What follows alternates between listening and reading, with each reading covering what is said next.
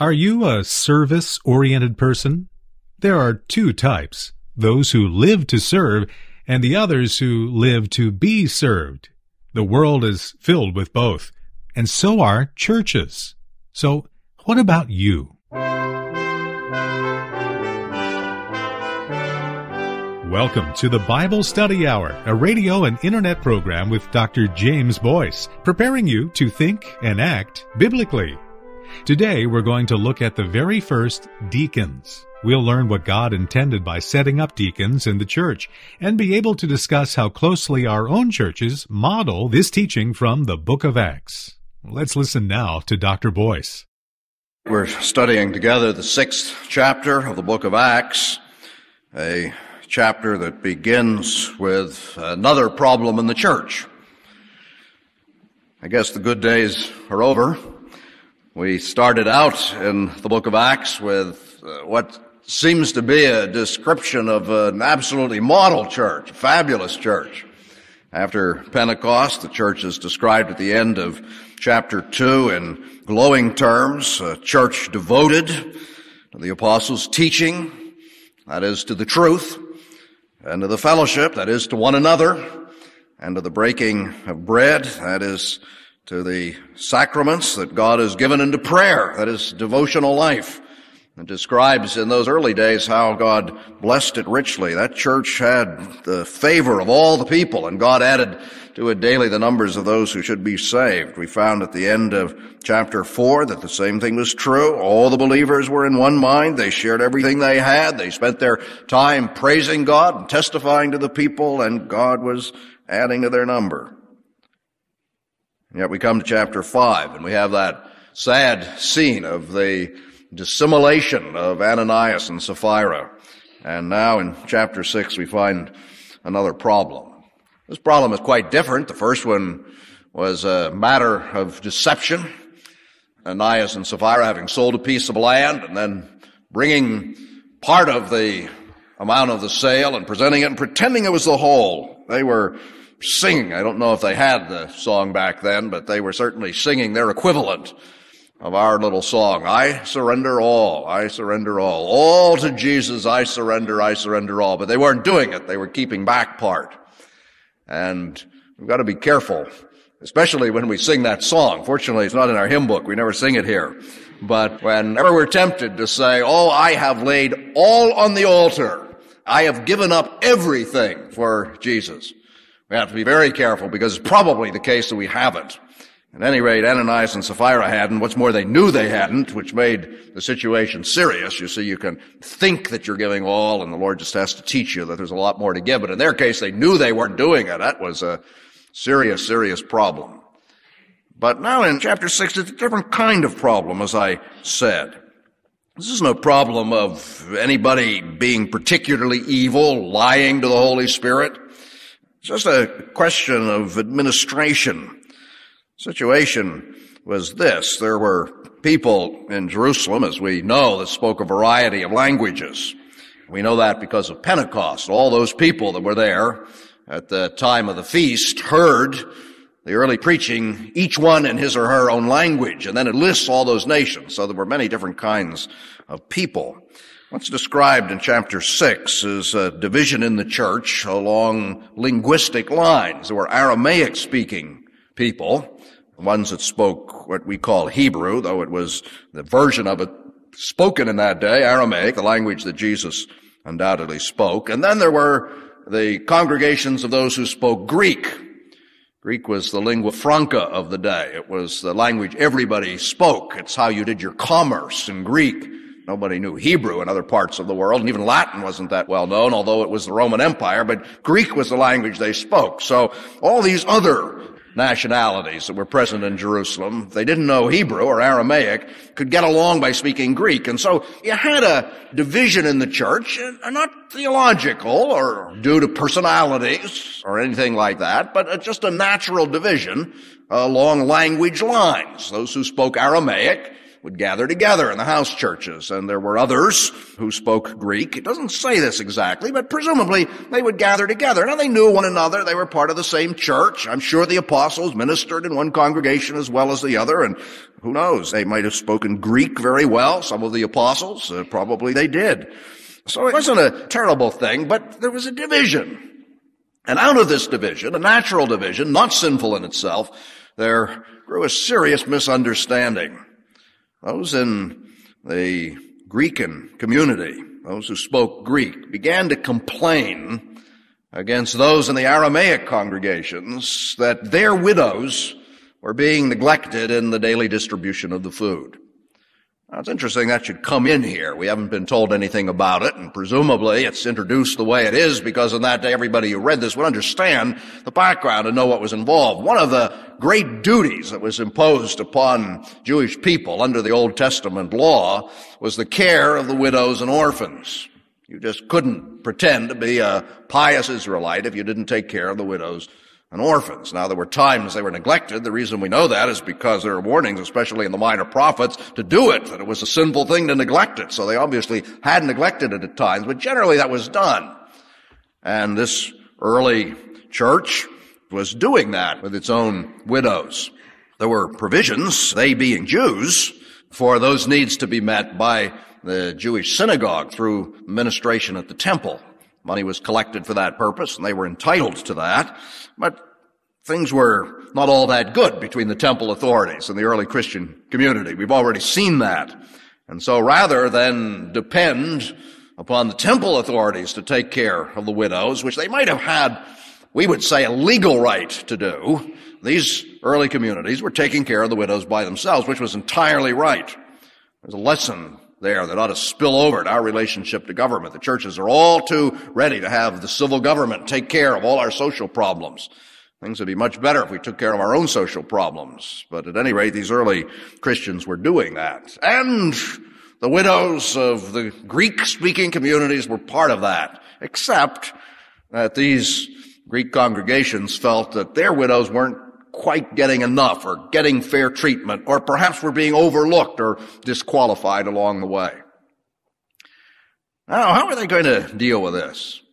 It's interesting that on this occasion, they didn't have divine intervention, which is what happened in the case of Ananias and Sapphira. We don't find that they had a prayer meeting, though I'm sure the apostles prayed about it. What we have here is an administrative decision. They looked at the situation and, no doubt guided by God, said to those who were members of the church, the apostles speaking, it isn't right for us now to get involved in this in order to take care of this problem and carry out this ministry ourselves to make sure it's done right. We have other things to do. Our calling is to prayer and to the proclamation of the word, the teaching. But you have capable people among you. You all elect people that can carry on this responsibility. And that's what the church did, and this tells us about those who were elected. I think it's interesting to compare what they did do, which was a very wise solution to the problem, with what they might have done based on the kind of knowledge we have of the church since. Here were people in the church who were complaining. You know the church as well as I do. You know what happens sometimes when you have people that are complaining. Some branches of the Christian church solve that by throwing the complainers out. I can name institutions that do that. Not always churches. Sometimes schools do that to those that dissent from the prevailing theology or views of the administration. Here are people causing trouble. Let's just get rid of them. Well, if there had been anything like a division beforehand because of the language, which wasn't serious, it would have become serious at that point. You would have had the First Apostolic Church of Jerusalem, and across the street on the other corner, you would have had the Second Apostolic Church of Jerusalem. The first would have spoken Aramaic, the second would have spoken Greek, and neither would have spoken to the other. That's what would have happened. They didn't do that. Another solution that is sometimes followed in the churches is that you just shun the difficult people. Don't throw them out, but after all, if they're going to make problems, we just aren't going to talk to them. Just let them sit there by themselves a while and see how they like it. And that'll teach them not to make any trouble anymore. Sometimes that is done. One of the things we do is to outvote the dissenters. You call a meeting and you get everybody to speak, and you make your motion, and you're very careful that you follow Robert's Rules of Order, because the dissenters are the ones that always appeal most vigorously to Robert's Rules of Order, and you follow that, and then when you have your motion and your second and your vote, and you've had your motion to cut off debate, and you voted on that, no debate being allowed on that kind of a motion, and a mere majority prevails, and you shut off debate, and then you have your vote, and, well, it's all been done democratically. And so after that, they have to keep quiet because the decision has been made. Sometimes in the church, we say 51% of the vote is the work of the Holy Spirit. That is how God speaks. I have heard that said seriously in some churches. Sometimes people separate from the dissenters. You know, they're problematic, they're creating trouble. We'll go off by ourselves and we'll start our own pure church. And that's fine, of course, until somebody dissents in that church. And then you start another church, another pure one, and then another pure one, and the pure church gets smaller and smaller and smaller. Eventually it's gone. It seems to me that's not the ideal solution. I guess they could have formed a committee. That is another approach. And if you think about this, you get carried away by it. I was talking to Roger Nicole on the way to the airport this afternoon. He's flying back to Boston, and he was saying, "Oh, you got a good text tonight." And we got talking about this. He said, "Oh, yes, I preached on that once." And he said, "I made a list of all the solutions they didn't use. There were 10 of them on his list." So I've given 5. You can think up 5 more, 10 more, maybe 20 more, all the different things that are done in the church. But they didn't do that. They went to the congregation itself, and I suspect chiefly appealing to those who were complaining of the difficulty. And they said, "Look, just choose people who, in your judgment, are well able to carry out the solution, are able to handle this." In other words, they weren't protecting their rights. They weren't even protecting their point of view. They said, "Look, this is a problem we shouldn't have. We're the Church of Jesus Christ. We ought to be one. We ought to love one another. We ought to fellowship together. What we want to be is effective in the proclamation of the gospel. We don't want anything to besmirch our reputation before the world. So work it out. Work it out however you care to work it out." And they got together, and you know what they did. The whole group, that is the whole church, got together, and they chose these first deacons, 7 of them. And the significant thing about their choice is that every one of these men, to judge from his name, was a Greek-speaking Christian. You see, the Greeks were saying that it was their widows who were neglected. So the church as a whole, and I would imagine there were more Aramaic-speaking Christians in the church. I think of the maturity here. We would say, well, if we're going to elect 7, how are we going to apportion them? Ought to be a couple Greeks on there to represent the Greek point of view, but we are the majority of the church. We Aramaic-speaking Christians, at least 4 of the 7, maybe 5 of the 7 ought to speak Aramaic, but they didn't operate that way. They said, let's just pick out 7 good men, and when they took the vote and added it all up, the ones they had chosen were the Greeks.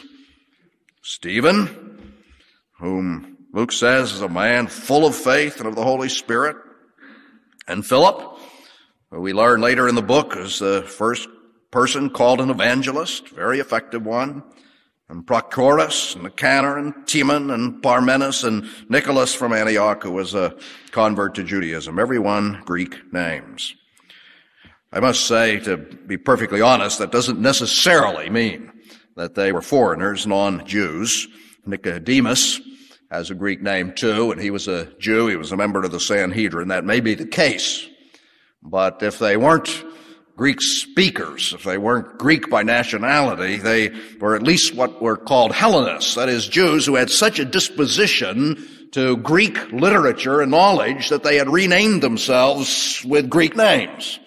That's what Nicodemus was. He was a Hellenist, and they were at least that. So if they weren't Greek by nationality or foreigners, non-Jews, they were at least people who were thoroughly inclined to be supporting and appreciative of the Greek point of view.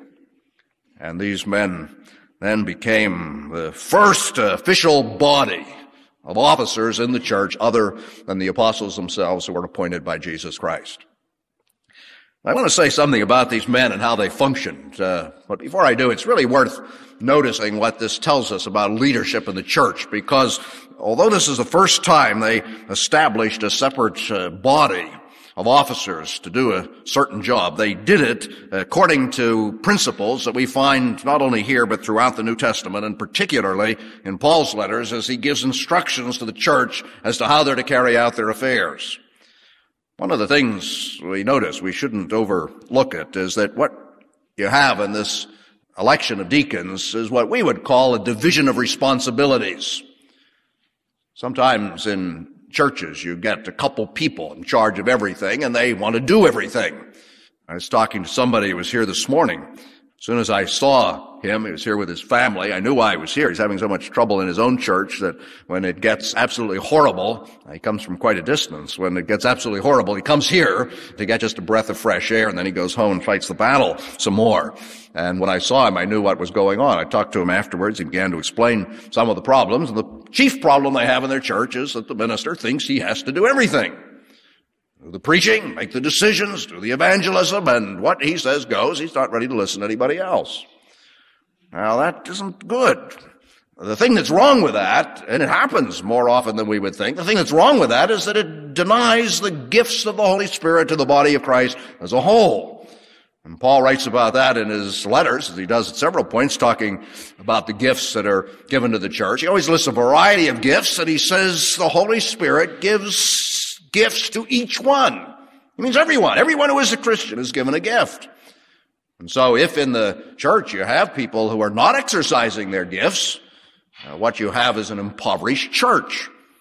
You have a preacher, no matter how multi-gifted he may be, he doesn't have all the gifts. And so those gifts that he doesn't have are being excluded or neglected, and the church is impoverished by just that amount. The ideal church, I have to face that. The ideal church is a church where every single believer is engaged in some work for Jesus Christ, using the gift that he's given.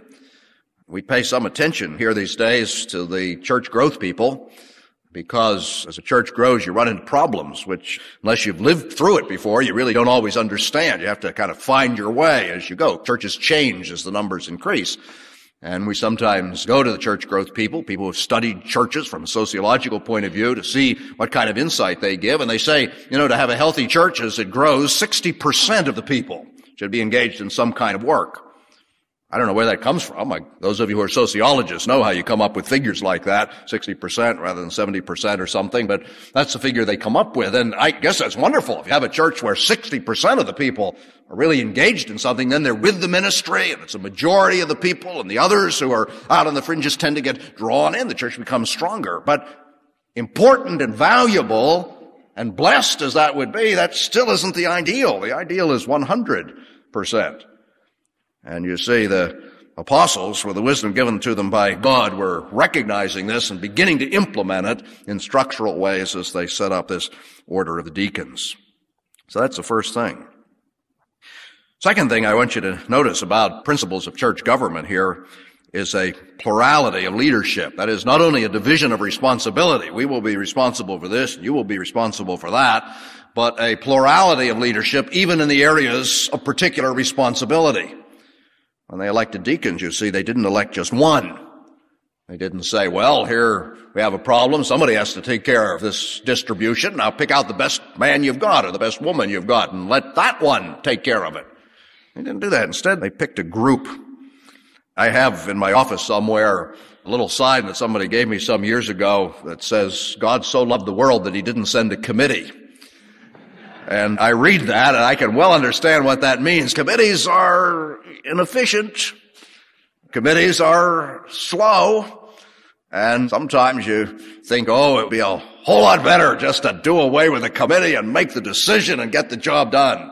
And sometimes that works quite well. If you have what we sometimes call a benevolent dictator, sometimes that's all right. You can get by on that for a while. But the problem is that no one is without sin, and problems enter in that way, and you don't have any way to correct it. It is significant, isn't it, when you study the New Testament as a whole and examine the churches and the structures they have, that the Holy Spirit, through Paul and the others that were responsible for doing this, never merely appointed one elder in any place to take care of the church. It's always elders. And in the Presbyterian churches, where elders are basic to the form of government, you can't have A particular church, that is a church that's not a mission church getting underway, but an established church, a particular church, unless you have 2 or more elders. You see, the principle is that of plurality, and it's very important. And here they had the 7 deacons. Well, let me give you another principle. It's evident from this text. When they suggested that they choose people, they said, verse 3, brothers, choose 7 men from among you who are known to be full of the Spirit and of wisdom. See, what they're doing there is choosing people on the basis of their spiritual qualifications. Now, I know when you choose pastors, you're supposed to choose them on the basis of their spiritual qualifications. At least that's what everybody says. Except that when you talk to people afterwards in some churches, you find that the real reason is that they like the wave in the pastor's hair, if he had any.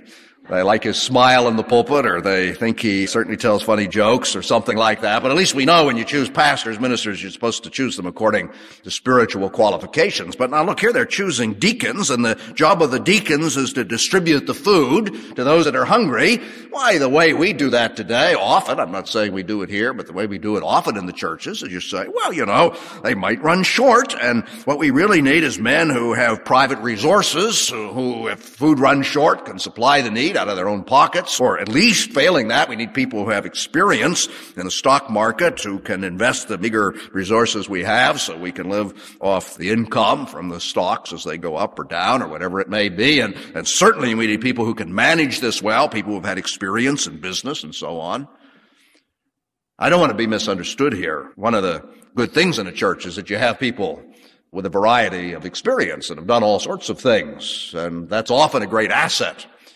But you see, when they're choosing leaders, people responsible, people to deal with these things, what the apostles were concerned about wasn't how rich they were, how much management experience they had, but whether they were spiritual or not. Because at its heart, you see, this was not a problem of money or lack of it, or food or lack of it, but it was a spiritual problem. So they chose men who were known to be full of the Spirit and of wisdom. I've sometimes said, I think from this pulpit, that as I grow older, one of the things I'm most conscious of needing is wisdom. I think when you're younger, those of you who are younger, forgive me for saying this, but when you're younger, at least when you're very young, and I won't say where that is, when you're very young, basically you think you know almost everything. Now, maybe not absolutely everything, but everything essential. Those of you who have children know how wise children are in their own eyes. They hardly need to learn anything, and they certainly are much wiser than their parents.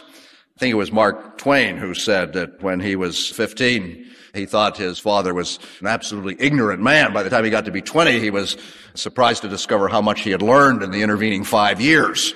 That's where we come from. And as you get older, things change, and you begin to realize that the problems we face aren't always susceptible to simple solutions. You wish they were. Sometimes they are. Some of the problems might be that we just don't see the simple solution. There might be a simple solution. We don't see it. But often the problems are greater than that, more complex than that. The greatest problem of all, the problem of sin, was solved by what kind of a solution? Was that a simple solution, the cross? Well, yes, in one sense it was. God's Son dying. It's so simple, you can tell it in a few words. But it's complex, too. You try to describe what was accomplished on the cross. The Bible is filled with terms like redemption, substitution, atonement, reconciliation, justification. All those words, you see, it's very hard to exhaust what happened there. Simple, yes, but complex too. And when we talk about our problems, we really do need wisdom. And these men had it. They dealt with things well, and we never hear of this problem again. The church in Jerusalem was poor.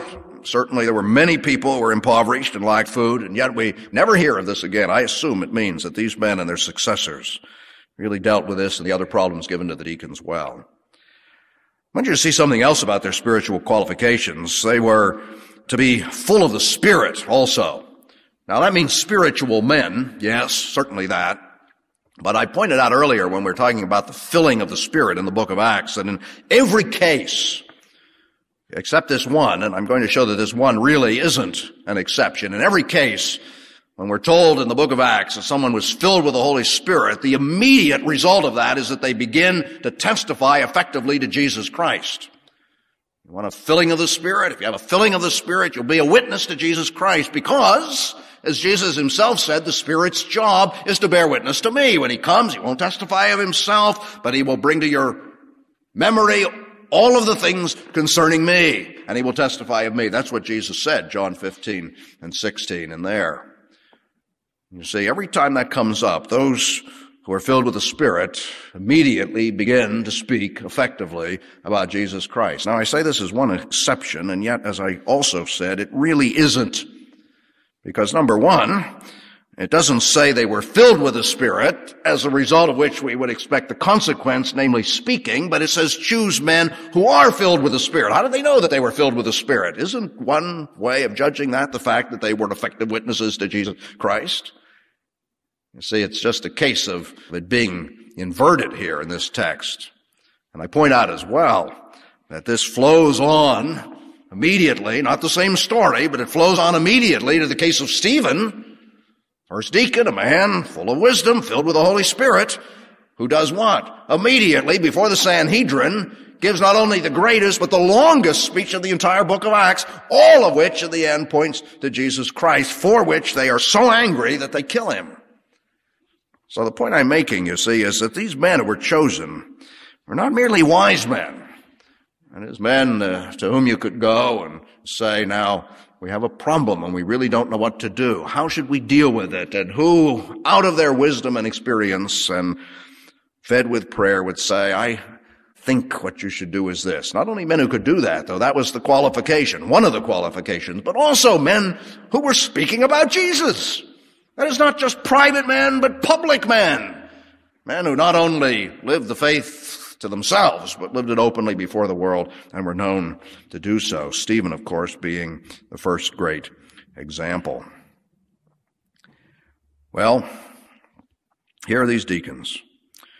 I pointed out that they were Greeks. I pointed out that they were chosen on the basis of their spiritual wisdom and character and their ability to speak, and that this is one of the great principles of biblical leadership. Let me point out as well that by electing deacons as the first administrative office in the church, other than that of the apostles, the church was electing people to do what, above all other things, is most essential to the Christian ministry. You see, it's not preaching necessarily so much as it is service on the pattern of the Lord Jesus Christ. You know, when you talk about service, and remember the word deacon means to serve, diakonos is a servant. When you talk about service, you have to remember that the Bible's evaluation of that is 180 degrees different from the world's evaluation. So you say to people in the world, where are the people in the world who are really important? Where are the people in the world who are really great? Well, the people in the world who, in the world's judgment, are important and great are the people, we would say, at the top of the pyramid. They're the people who have a lot of people under them. If you're talking personally about those who are really up there, they're the ones that have so much money that even today, when people don't want to work for anybody, they have servants. You know, somebody who has servants, my goodness, they have really made it. And when you talk about business, the people who are really important are the ones that are over everybody else. And down at the bottom, you have most of us, then you have supervisors, and then you have middle management, and then you have the people at the top, the vice president, and then you have the chairman of the board. Wow. And then we pay him well, of course. And I'm not complaining about that. I think people who can manage well, that's an important thing. That deserves its own kind of reward. But you see, the way we think about importance is this. We think that the people who are really important are those who have the most number of people under them working for them. And you see, that isn't the way Jesus treated it. Jesus said what? The great of this world, that is, as I evaluate greatness, are the ones who serve. You want to be great in God's sight, try serving people. You want to be greater in God's sight, try serving more people. The more people you can serve, the greater you will be in God's sight. And that includes things that the world would call menial. Remember Jesus Christ, when he was about to be arrested and crucified, when he wanted to give a graphic demonstration of what that meant to his disciples, got them together in that upper room. And then he took off his robes, and he knelt down before each of his disciples, the Lord of the universe, the Lord of glory, the King of kings, on his knees before these Galilean fishermen, peasants, tax collectors, all of that. And he took the role of a servant and he washed their feet. Peter understood how incongruous that was, at least from his point of view. He said, "You're never going to wash my feet. I'd rather have my feet dirty than have you have to get down here and wash my feet." Peter didn't say, "No, Lord, let me wash." He just didn't want the Lord to wash him. He wasn't going to take on the Lord's job. He just thought it inappropriate to the Lord. If it was inappropriate to the Lord, it was certainly inappropriate to Peter. And he didn't quite get it. He objected. But Jesus had to point out that wasn't it. He said, "You don't let me do that, you don't have any part of me. You want to be mine. If you want to be my disciple, this is the role. I do it." When he finished, he said, "You understand what I've done? Servant isn't greater than his Lord. If I've taken that role in order to serve you, then you must take that role in serving one another." Now, you see, when we talk about these deacons, we're talking to that which is absolutely essential. You don't have Christianity without this function. And in a certain sense, in a very real sense, I mean it in a very real sense, these men now become the leaders of the church. Now, they don't replace the apostles. The apostles had a special role. The Lord said he was going to give the scriptures through them, and he did. And they spoke with apostolic authority and all of that. I don't mean that. But you see, these men become the leaders. Have you thought about that, how that works out in the book of Acts? Up till now, we've had the apostles doing their thing. Peter on Pentecost, Peter, John before the Sanhedrin, and all the apostles hauled in and put in jail and delivered and beaten and counting it great honor to suffer for the cause of Jesus Christ. The apostles. Oh my, what a church that must have been. Preacher Peter, preacher Paul, preacher James, preacher so on. And then now you have these men, and from this point on, you don't find those apostles very much. Oh, Peter comes up again. He's there in chapter 10 because Peter, with his Jewish prejudice, didn't want to take the gospel to any of those Gentiles. I mean, converts to Judaism, Hellenists were one thing, but pure Gentiles were something else. And God had to deal with him, and God used him to bring the gospel to Cornelius. That's a great story. But it's the only place you find these original 11 apostles in the whole book. And what happens from this point on, you see, beginning in verse 8, now Stephen, a man full of God's grace and power. You have his sermon, chapter 7, and his martyrdom, the very end, and in chapter 8, those who have been scattered preached the word wherever they went. And Philip went down to a city in Samaria and proclaimed Christ there. And then God took Philip and used him to bring the gospel to the Ethiopian. And so the gospel spread beyond the bounds of Judaism, not through the apostles, but through these deacons, and so on throughout the book. Our way of saying it would be to say that these men really carried the ball. I don't think it's quite fair to say, but one suspects that the apostles themselves, at least to some extent, dropped it. They weren't the evangelists, you see. Oh, it's right, God called Paul, and he went. And at one place, Barnabas is called an apostle. Maybe he had a call similar to that of the apostle Paul. But these original 11, all we find them doing is huddling around there in Jerusalem. So when there's troubles in the church and they go back and they have a council, we're told about it later on in Acts in the 15th chapter. They're all there in Jerusalem. And meanwhile, the gospel is going into all the world through people like Philip and Stephen and the other men about whom we don't know very much, but were undoubtedly great witnesses. I guess what I want to challenge you to do is be a deacon, be a servant like these men. You want to do it well, you have to do it like Stephen did. This chapter ends with his arrest, and then the next chapter gives us his sermon. And as it tells us about Stephen, it tells us several things about him. It tells us that he was like Jesus Christ. It doesn't say that in so many words, but if you look at verse 8 of the chapter, now Stephen, a man full of God's grace and power, did great wonders and miraculous signs among the people. And then look when you have a moment at Luke 24:19, a verse written about Jesus Christ by the same author, that is by Luke, you'll find these same words used of Jesus. And Luke sums up Jesus' ministry. He sums it up saying that he was full of God's grace and power, and he did great wonders and signs among the people. And this is what Stephen did. He was like Jesus Christ. If you want to be a deacon, you've got to be like Jesus Christ, because he's the first deacon. He's the model for it. He's the one who counted it not something to be grasped, to hang on to his prerogatives of Godhead, but emptied himself and became a man even unto death that he might serve us. You say, I don't like that. I don't want to serve. Well, no, it's true. We don't in ourselves want to serve. We want people to serve us. Well, that's the pattern. And if I may say so, it gets worse, because the service is even unto death. That's what happened in the case of Jesus, and it's what happens to Stephen. He is so much like Jesus Christ, and he speaks the gospel of Jesus Christ with such wisdom and power that they're overcome by his preaching and resent it and say, we've got to get rid of this man just the way we got rid of Jesus. And so they do. And yet as he dies, he is still like Jesus. He's even speaking Jesus' words. He says, forgive them, Father. They don't know what they're doing. That's the bottom line. Are you like that? Do you want to be? If you want to be, Jesus wants you to be.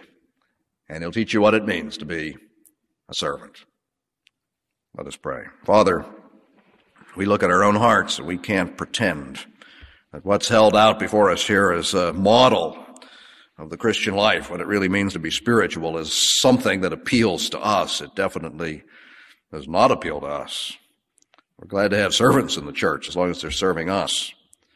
But to serve them, to serve others, especially to serve the unlovely, and to do it in menial ways, and to do it while we are encountered with opposition and abuse and harsh language and unjust accusations, that we don't want to do. Our Father, we read the Bible. We know what it says. We know that's what we must do. Teach us to do it. Give us grace to do it. And above all, make us want to do it and love to do it, because that's what it means to serve our Lord. Amen and amen.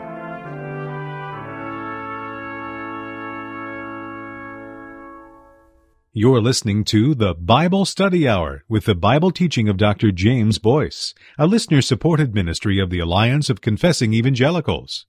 The Alliance exists to promote a biblical understanding and worldview, drawing upon the insight and wisdom of Reformed theologians from decades and even centuries gone by.